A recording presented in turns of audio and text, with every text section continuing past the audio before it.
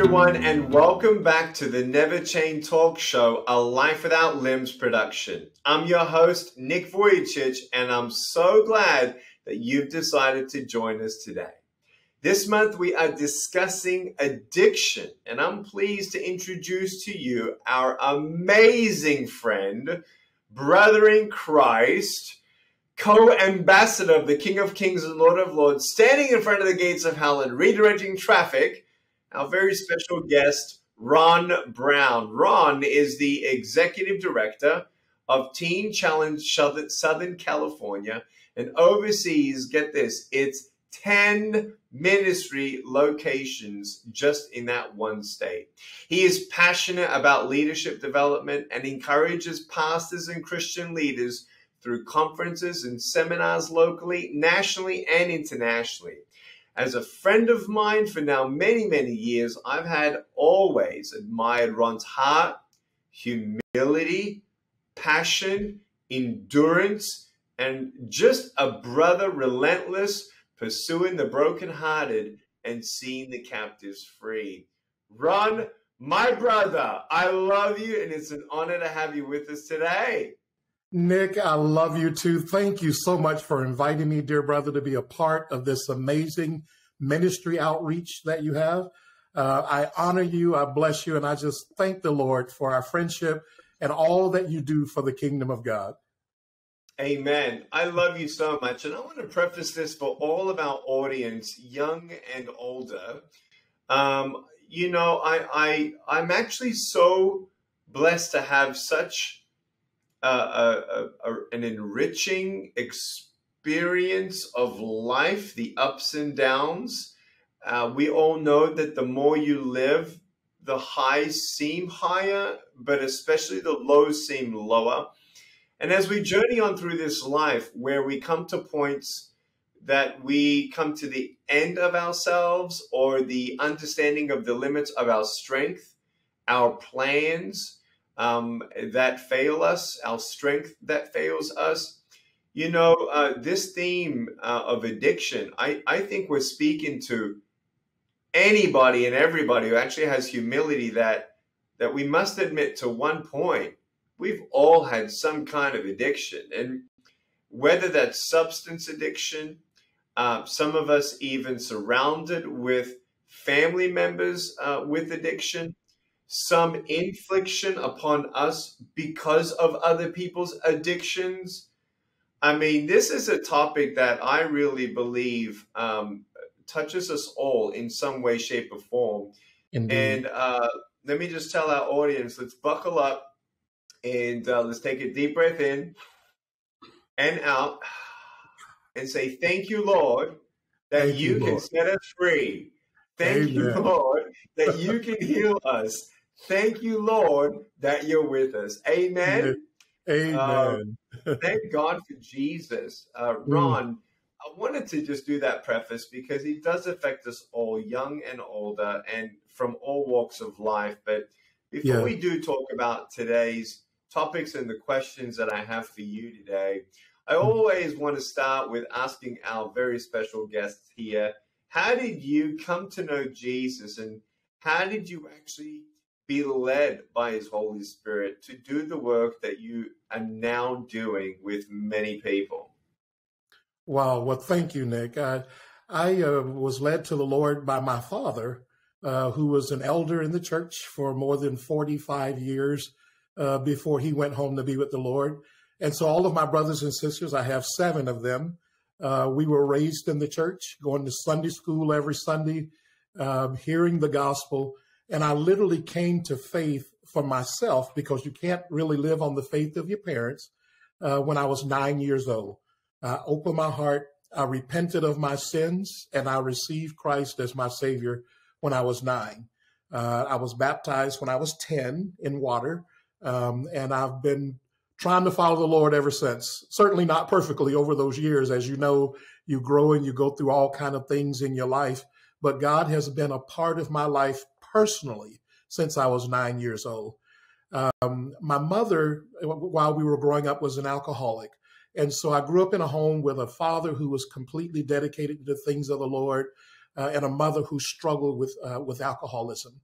I wouldn't say that that was really the impetus that led me into the work that I'm doing now, but I'm sure it probably had some impact, maybe subconsciously, because that didn't seem to be the trajectory of my life initially. I was doing other things. I was in the military for a season and did some other things. But it was about 25, almost 30 years ago, a friend of mine I found out was addicted to cocaine. And I did not know. I went over to his house one day and I couldn't find him. He would do these disappearing acts, and I wasn't aware of how the whole addictive mindset worked. It's a very lonely place to be when a person is addicted to anything. And so he finally admitted that he was addicted to cocaine, and we were able to get him some help. And then God led my wife and I on a journey of really reaching out to people in our neighborhood who were sleeping on park benches, who were addicted. They were homeless. We heard a message on a Sunday morning from our senior pastor say, "What are you doing to impact your community with the gospel?" And I'm thinking, well, I teach Bible study here at the church. I minister the word. I'm doing things in the church. And my wife and I said, well, what are we doing in our own community? And so she said, I'll tell you what I'll do. I'll make some soup and we'll go out and just start talking to the people who sleep on those benches in the park near our home. And so she did. She made a crock pot of soup and we went out and started feeding people, just talking to them, getting to know their story, how they ended up in the park, either as an alcoholic or a drug addict, and just loving on them, just getting to hear them. And then we would literally take them to our home, get them a shower, get them clothes. Many of them started coming to faith in the Lord, and they wanted to know more about God. So we started a Bible study in our living room with about 5 other crack cocaine addicts at that time. This was back in the early 90s, late 80s. And God just began to miraculously transform them. And so our hearts were just drawn into this world that we were not aware of. And over the years, God has led me to the place that I am now at Teen Challenge now for 20 years, working with those who are addicted to all kinds of life-controlling issues. It's amazing. Praise God, and thank you for your service for the freedom of our country as well, Ron. Thank you. Let's talk about the issue of addiction today. In America, the opioid epidemic, the overdose of young people, Yes. where right now we're talking about a declaration of a public health emergency. Obviously, it's not getting any media news, and we know that there are many factors as to why this is even happening and allowed at some way, shape, or form to just freely continue to go on in an uncontrollable way. Yes. There are local governments up in Northern California that are freely giving cocaine to the homeless right now today. When we look at the prevalence of addiction in our country and our society, what do you think and believe is actually driving in particular, opioid epidemic, and the root of this in our nation? Well, I think it's an attitude overall that is pervasive in society about addiction, because we've had the legal addiction of alcohol for many, many, many years. And that has really kind of desensitized people and kind of made folks who are addicted the butt of jokes. And so it became kind of acceptable in our culture, which led into all these other things. Of course, we've had heroin and cocaine has been around a long time. But as you mentioned, fentanyl and the opioids, especially the synthetic opioid, fentanyl, has really brought so much death and destruction over the last 10, 15 years. It is just astronomical, the number of people who are losing their lives. What drives it is people are looking for answers. They're looking for solutions to all kinds of issues in their lives. And unfortunately, they're reaching for the wrong solution. They're looking for escapism. And as a result, they want to get high. They want to just kind of numb themselves for a while. Of course, young people, they just get introduced many times. They just want to have some fun, and they don't realize that they're really playing with something that's more powerful than dynamite that will really blow up their future in their life. But people are looking for escapism. They're looking for all kinds of ways to cope with the pressures and the stresses of life. And so drugs offer some relief for a little while. But there's another side to the addiction that doesn't bring relief, but brings bondage and brings hopelessness and brings addiction that really destroys folks' dreams and their lives. So there's a desire in people really to be fulfilled. And I believe that is something that God put inside of every single human being. And unfortunately, people are reaching for the wrong thing.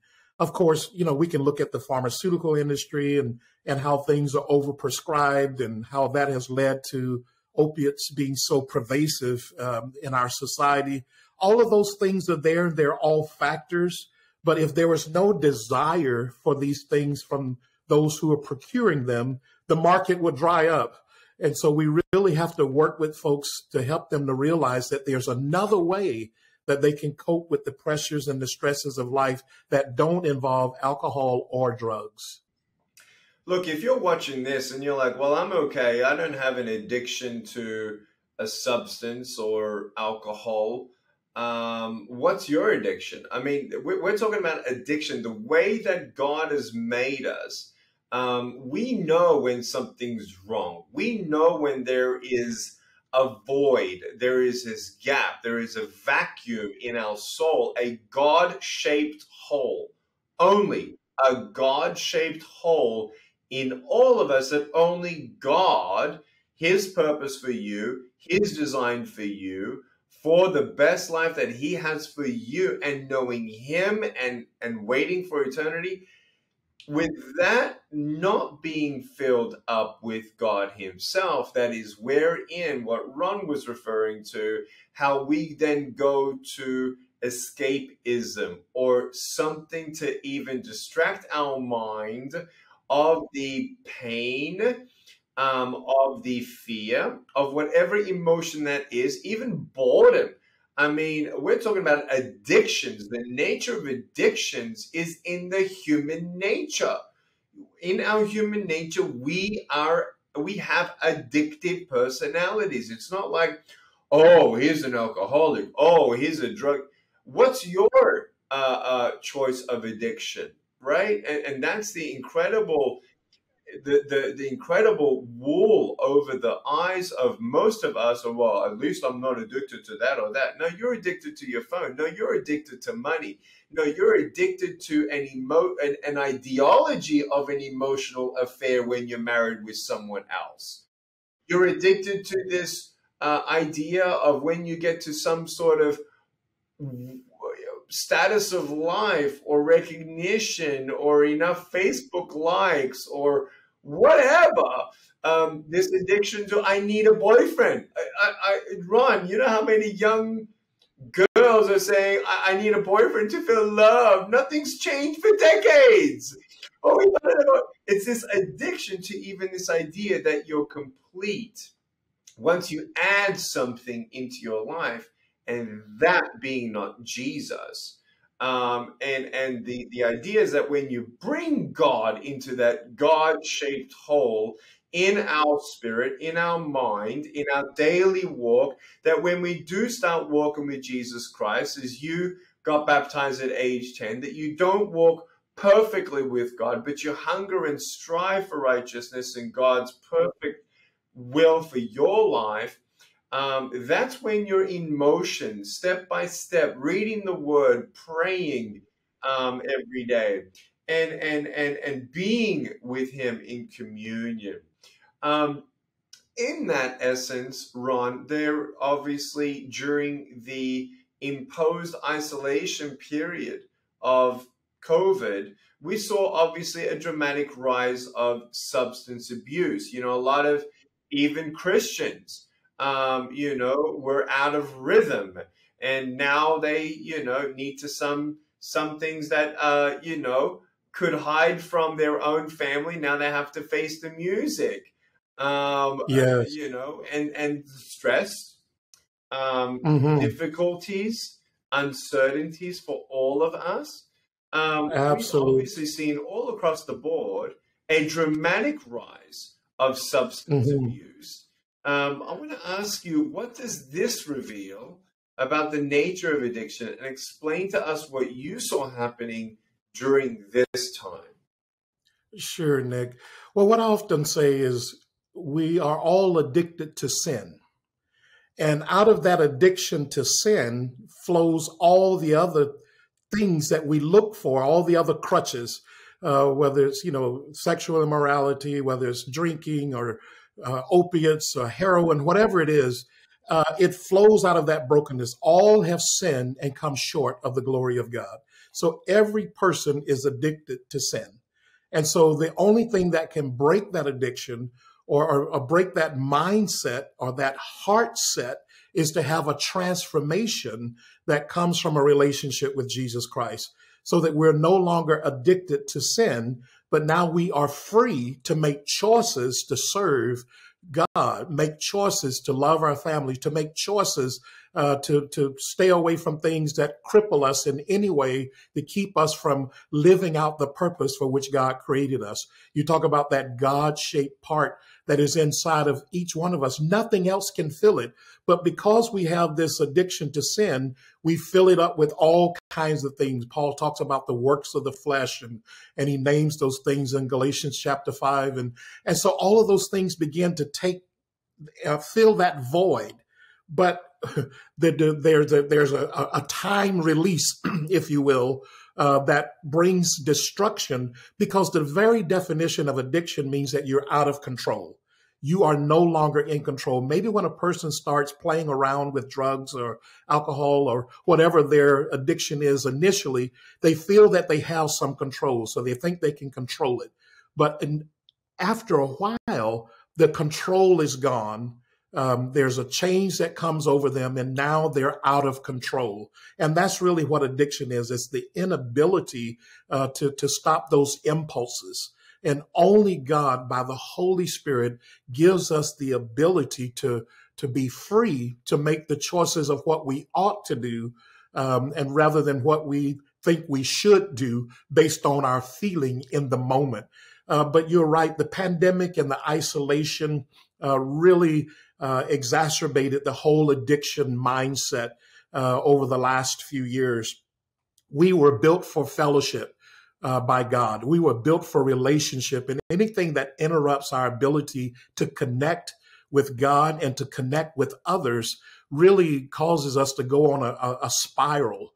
And the door is open for whatever the enemy has to offer to us that connects with our addiction to sin. And that's why we need the gospel. We need the freedom that only God can give, because there's something that comes that's greater than our addiction to sin. And that is the power and presence of the Holy Spirit in our lives that gives us the ability to reach for something greater than those things that have really held us down for so long. Amen. For me, Ron, I know when I was a teenager, right, I saw pornography, and all my friends were struggling with masturbation as well. And it's like Apostle Paul. I love his writings, where he says, "A wretched man I am. I don't do what I know I should be doing, and I do the things that I ought not to do."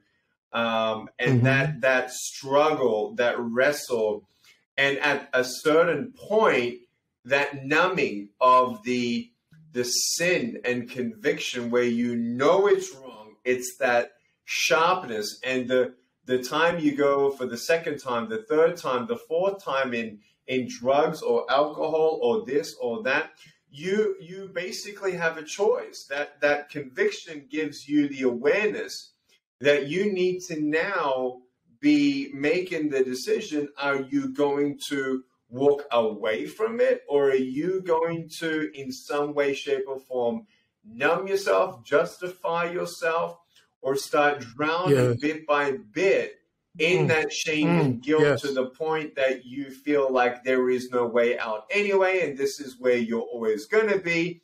And that's why God doesn't Yes. love you, and that's why he'll never receive you. And look at you, you wretched old man or young woman. We all have this struggle.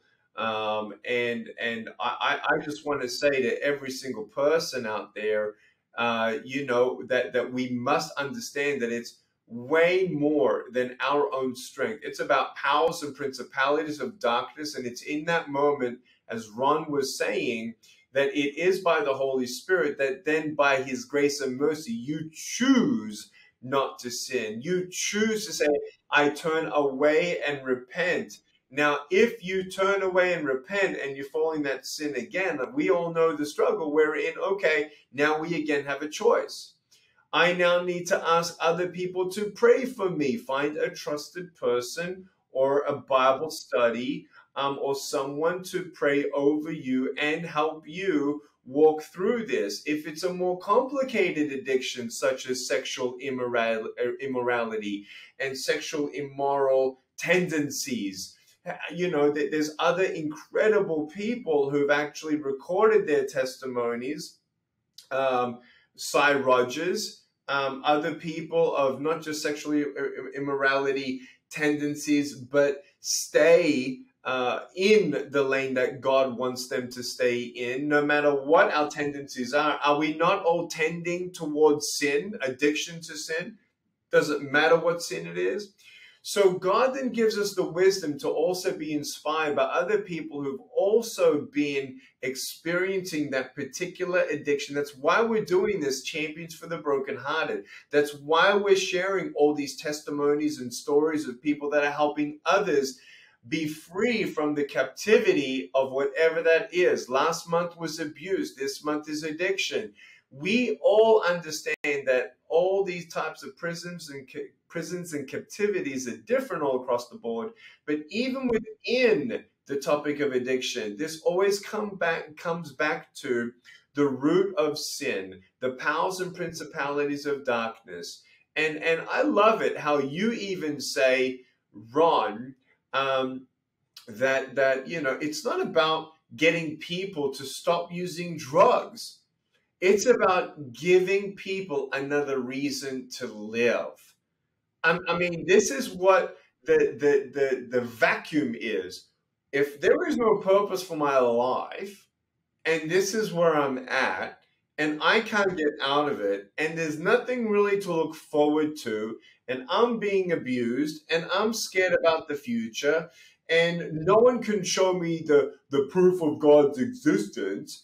Are you kidding me? We got to seek out that greater reason to live. Seek out who greater the person to tell you what purpose you're to live out than the person who designed the purpose in you. God. This is a powerful statement where you need to seek God, the one who created you for the reasons to live. And Ron, with your extensive experience why it's important to address addiction as the symptom of a rooted problem. It's not the problem, it's the symptom of a deeper rooted problem. Absolutely. Expand on that for It's us. a symptom. Yeah, it's a symptom, and sometimes it's a faulty solution because addiction will work for a season. Sin has pleasure for a season, but when that season is over, there's a reaping of a reward that you really don't want to take. And so that's why you have to have your life centered and grounded from a different place. God created us to worship him. God created us to serve him. God created us to love him and to love our fellow men.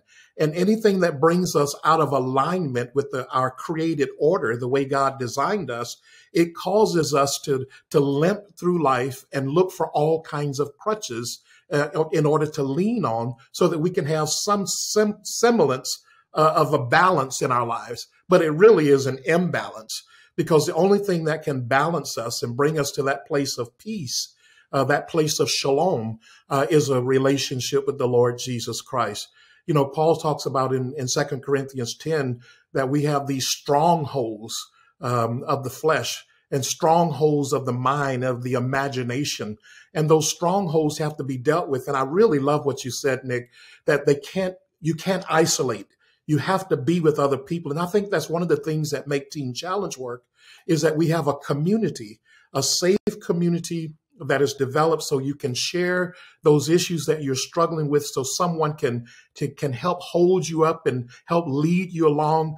Addiction is a very isolated thing. When a person is addicted to whatever they are addicted to, there's shame that goes with it.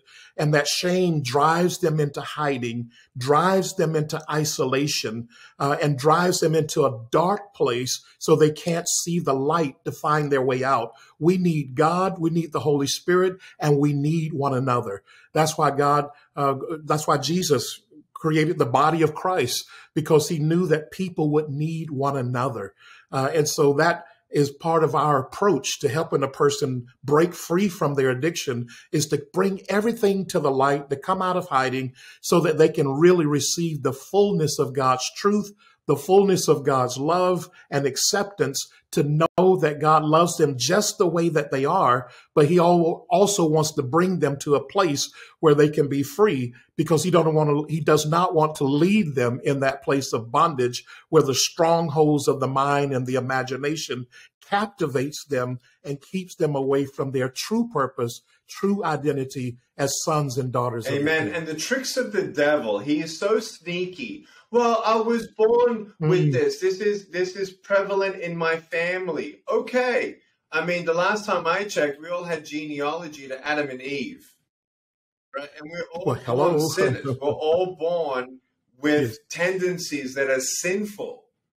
And so, some of us feel like, well, then I'm condemned because my father was an alcoholic, his father was an alcoholic, and his father. No, God is the God of redemption. God is the God of breakthrough. When you call upon him and call upon his name, you will be saved. That Jesus is Lord and Lord above all, the only God who is alive, God of Abraham, Isaac, and Jacob. That God whose son Jesus Christ died for you and rose again, that's the God that we speak of. And we just want to tell you, we love you. We love you. There is no addiction that surprises God. He, despite our failures, despite the fact that he knows all the things we failed in, he still has a love that pursues you. He pursues you. We want to tell you, we know God's pursuing you right now, even as we're speaking to you right now. It's God telling you he just loves you. Ron, listen, addiction is often, as you know, stereotyped. Tell us a few misconceptions as well on a different level that some may have towards those people struggling with addictions. Now we've talked to the addicted, but what about the people who know others who do have an addiction? The misconceptions that we all have looking at, quote, quote, those people. Well, but for the grace of God, so go I. I think the key is for everyone to really stay close to their own story. Once you walk away from your own story of redemption, you walk away from your own story of how God met you in a dark place and brought you to the light, then it can cause an attitude to start manifesting in you, to believe that somehow there's some exceptional way that you're made that's different than the way the other person next to you is made. We're all made the same. As a matter of fact, the Bible declares that God remembers that we're just dust, and we're all dust. He formed us out of the dust of the ground, and he remembers that we're just dust. But Psalm 103 says, bless the Lord, O my soul, and forget not all of his benefit. He heals us of all our disease. He delivers our lives from destruction. And he does all these marvelous things of restoration in us, in this dust that he made. But we're all made out of the same dust. There are misconceptions about people from different neighborhoods or different economic levels of living. All of us have access in some way to things that will destroy us. Amen. And therefore, we're all in this thing together. We're level at the foot of the cross. We're all in need of the Savior.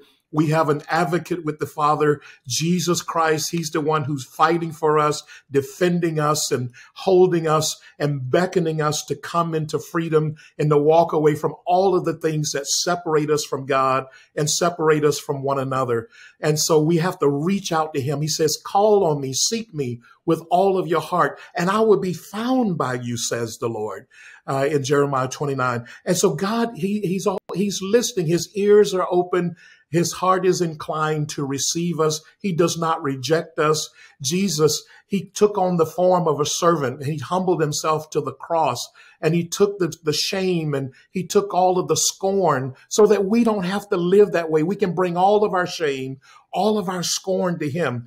But if we ever walk away from the thanksgiving of what God has done in our lives, then we can develop an attitude that makes us feel that we're somehow stronger than we really are. We need the Lord. Everyone does. And so it's from that place of humility, from that place of thanksgiving, from that place of great graciousness of what we've received from God that we need to extend to others. Freely we have received, freely give. And so it's that giving aspect, living a life of generosity towards others helps us to be a conduit of healing and help rather than a destructive person who brings about shame. Amen. Brother, we could preach, man. You and I on the stage, man. We could preach it, brother. That's awesome. Many people see my disability, right? I have no limbs. You can see my disability.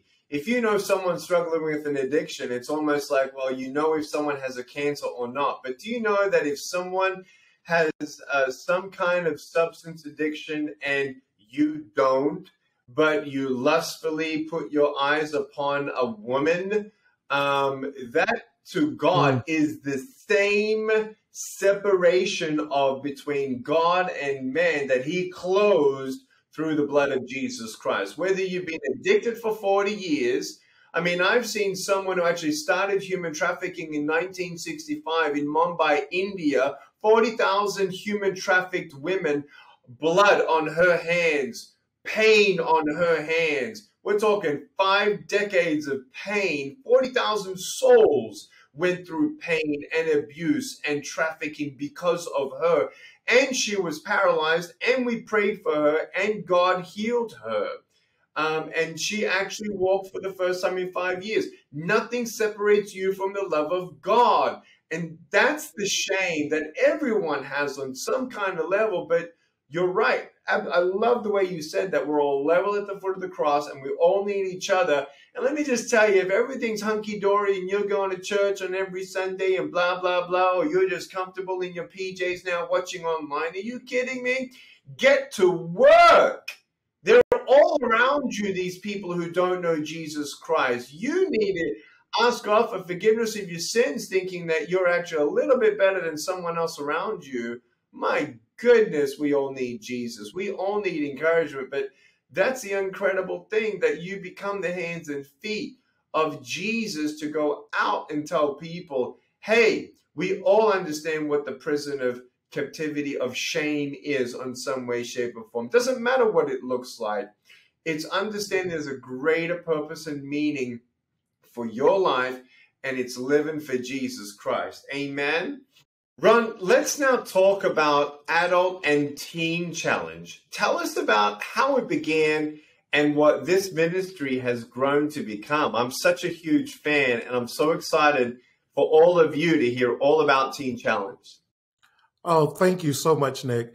Well, Teen Challenge started in 1958 in New York City.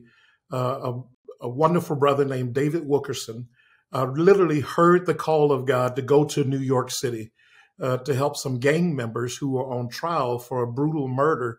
And as a result of him obeying the Holy Spirit, God led him to the streets of New York, and he began to minister to disaffected youth. And Teen Challenge was literally birthed on the streets of New York City. Teen Challenge is now in about 120 plus countries around the world and in every state of the United States. We have residential programs for adults and adolescents, men and women, to get off drugs and alcohol. Even some of our Teen Challenge programs have women and children together go through recovery and whole family restoration. It is absolutely miraculous to see what God does. As I mentioned earlier, I've been with the ministry now for 20 years, but really what makes Teen Challenge work is discipleship and evangelism. Those are the two pillars of the ministry. We don't just sit and wait for people to give us a call, but we go out to the street where people are struggling. We go into neighborhoods where people are dealing with addiction, and we invite them. We go to churches and all kind of social clubs, anywhere that people invite us, to the school system, and we let people know that there's a way out, that there's hope. They can get out of their addiction, and they can live the life of purpose, destiny, and dignity for which God created them. And we work with teens and young people as well as adults. And it's just been amazing. Here in Southern California, next year we're having our Diamond Jubilee. We're celebrating 60 years of Teen Challenge ministry in Southern California. We started in 1963 in Los Angeles. And as you mentioned earlier, we now have 10 different locations, and we're looking to expand even further because the addiction crisis is growing, especially with the opioids and the fentanyl and all these other things that continue, the designer drugs, if you will, that continue to captivate people's imagination and destroy their lives. So we don't rest on the accomplishments that we've had for the last 60 years, but we're looking to reach out even more. And then when they come into Teen Challenge, we have a systematic discipleship program where they learn who they are in Christ. They learn who God is. They learn why they were created and what their purpose is.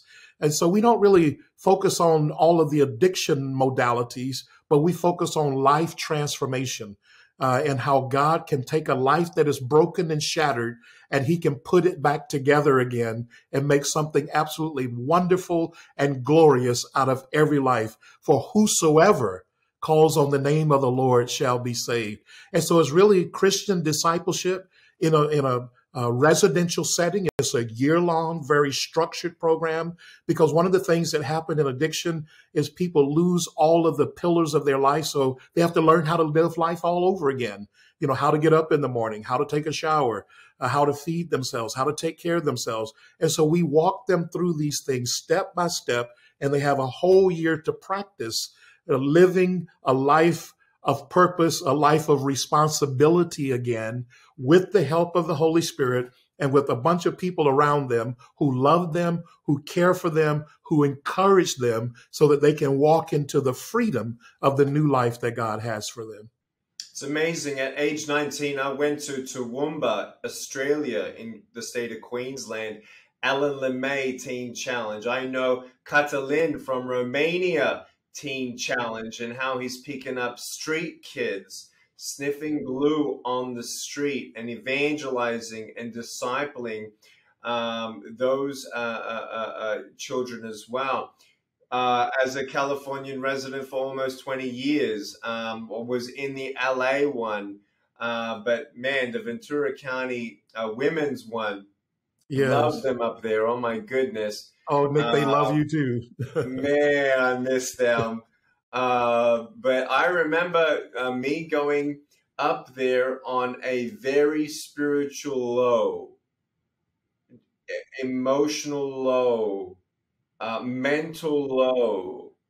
I remember in 2011, and it was so hard to imagine that out of such an emotional, psychological, spiritual, mental low, that I'm now supposed to get up on stage and talk about the hope found in Christ, which I can because I know there is hope. And I always love that message where despite what you know, despite what you see, despite what you feel, God is hope and Jesus loves you and his promises are true. But man, I tell you, when as Teen Challenge teaches these amazing saints, people who've been redeemed, how to sing and worship, man, I mean, I'll never forget crying, and just tears streaming down during the worship. And they could see I was so moved that they just sang more before Nick got up and, shared the message for the day. But man, it is, for me, one of the most incredible ministries of authentic change, redemption, passion, very strong discipleship, very strong program. And I know that, and I echo it, it is a true move of God. Teen Challenge is a true move of God. And look, Ron, maybe someone has gone through other recovery programs and said, it didn't work, wasn't for me, and they're still struggling with addiction. Tell us why Teen Challenge absolutely sets itself apart as a ministry as to other programs out there in the world. Well, it's because we believe in transformation through the power of the Holy Spirit. It's not a psychological model. It's not a medical model. It's not just a social model, but it's really a transformational model that is in the Bible. I often say that Teen Challenge is that part of the church who works with people who have substance abuse issues, because it's the church of the Lord Jesus Christ. It's the power of the gospel that transforms people. We know that we're not strong enough, smart enough, or powerful enough to break anyone free from addiction. But when we get them to Jesus, I think about those friends who let their friend down on the stretcher when Jesus was ministering, when they tore the roof off the house and they let their friend down because they knew if they got their friend to Jesus, he was going to get some help. And that's what we do is every day we're letting people down on the stretchers of our faith into the throne room of God. And God, by the Holy Spirit, introduces himself to them and they are forever changed. And that's what happens. And it's not just in a moment, but for the rest of their lives. He promised that he would never leave us and never forsake us. So it's not something that happens in a moment and then that's it, but it's for the rest of your life that you have many, many moments with the Lord Jesus Christ. And so we teach people how to walk with the Lord, how to read his word, their scripture memorization, so that there's something they can anchor their lives to, because the winds and the storms of adversity of life do not stop for a person that comes to Teen Challenge. As a matter of fact, they rage sometimes even more. And so it's continuing to be discipled by the Holy Spirit for the rest of your life. Yes, you're transformed. You're no longer a drug addict. You're now a child of God. You're no longer bound by addiction, but now you're free in Christ to be the person that God called you to be. But you have to keep walking with him. You can't sit down. It's a walk of faith. It's a walk of trust. It's a walk of love. It is a walk with Jesus for the rest of your life. And so that's what we teach our folks, that you don't graduate from Teen Challenge after a year and say, okay, everything is great. I can now just coast in life. But we want you to hunger and thirst for the Lord. We want you to hunger and thirst for his word. We want you to hunger and thirst to be in his presence, to hunger and thirst to be with him. And it's that hunger and thirst that propels us forward and pulls us forward into all the future that God has for us. Yes, there's struggles. Sometimes folks struggle after they get out of the program, but they know where to go. They know where the fountain of hope is, the fountain of joy. So they go back to the Lord over and over and over again. Isn't that what we all do as Christ followers? We have to keep going to the Lord over and over and over again. And so they learn that God loves them, that God welcomes them, that God invites them. And when they are struggling, they can always go back to the throne room of God. And that's why Teen Challenge works, is because it's not a gimmick, but it is a lifestyle transformation of following the Lord Jesus Christ. Amen. And if you're Catholic or if you're Orthodox and you believe in the Holy Trinity, but you're only going to church twice a year and you know that God loves you and they talk about the prayers of the saints, read the Holy Word. What Ron just said is, these people devour the Holy Word, the scripture that is second to none, and number one, where there is no second either. That too, there are some other professing religions where, oh, the Bible's number one, but this is number two. No, there's no number two, and there's no number one other than the Bible. And it is the hungering of his presence to be with him. Your priest might be talking about the saints, but not talking about Jesus and not actually reading the Bible. You got to read the Bible. It's those promises in the Bible which anchor you through, not prayers, but not candles, not remembering your ancestors and praying for them. No, you got to read the Bible. You really must understand, what does the Bible say? If Jesus is Lord, then do you know the book of John? Have you memorized scriptures? Have you seen how Jesus lived, what he did for those afflicted and addicted? It's more than just being at a church or having a religion or lighting a candle. It's knowing him. It's being transformed. That's what it's all about. And if you haven't been transformed, start reading your Bible. Read in the book of John. Ron, we know that addiction causes a ton of distress, obviously, not only for the person struggling with substance abuse, but also for loved ones. What advice would you give to family or friends of someone battling addiction today? No one goes through addiction alone. The entire family is involved in some way. Either you're an enabler, you're giving money to prop up the situation, or you're ignoring it, you're running away from it, you're wringing your hands, you're fretting. Everyone is involved when a family member is addicted. It is very important that you don't isolate. As I mentioned earlier, that addiction is a very isolated kind of activity. Sometimes when shame comes, the family will isolate, pull away from the pillars of support that they have. So I would say reach out to get some support for yourself. Don't try to battle this alone. First of all, it's an opportunity for you to recalibrate your own relationship with God. As you see your loved one struggling, you can really increase your own prayer life, your own Bible reading, your own devotion to the Lord. But reach out and allow other people to be a part of your life who love you, who care for you, and who are walking the path of righteousness so that they can stand with you. You know, one can put 1,000 to flight, two can put 10,000. We need other people with us. And I think one of the worst things that we can do as a family is to just feel like we have to, kind of bite our lip and go through this by ourselves and hope against hope that something will happen. I heard someone say one time, well, all I need is God. Yes, you do need God, but God says we also need other people.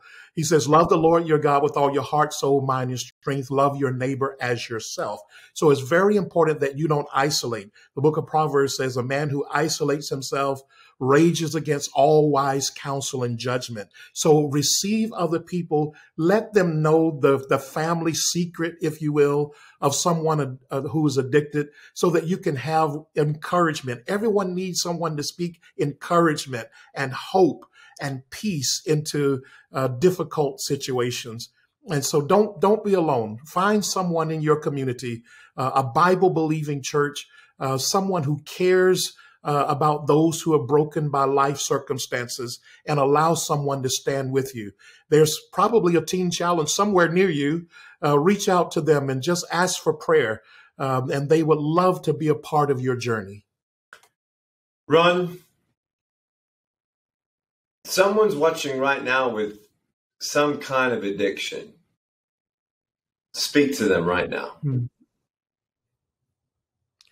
If you are addicted right now, I want you to know that there is hope, there is help, there is a way out.